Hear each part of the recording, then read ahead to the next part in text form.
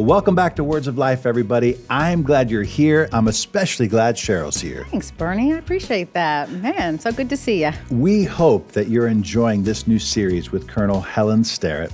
Last week, she studied Bathsheba's story, and this week, Helen's going to be diving into Esther's incredible journey. Yeah, Esther's story is so amazing. I mean, just a girl who looks like she was pampered and just kind of set up for the good life.